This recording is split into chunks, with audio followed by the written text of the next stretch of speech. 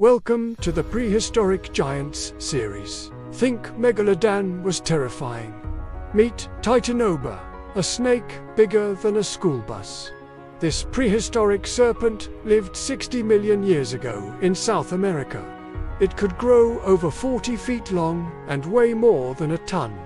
The largest snake ever discovered, Titanoboa wasn't venomous.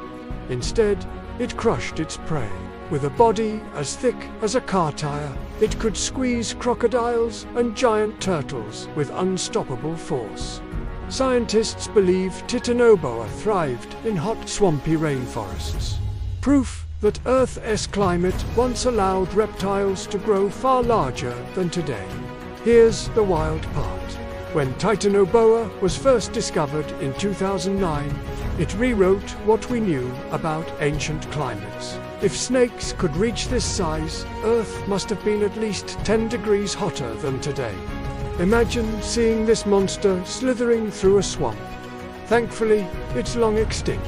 Hit like and subscribe for the next beast of Earth's past.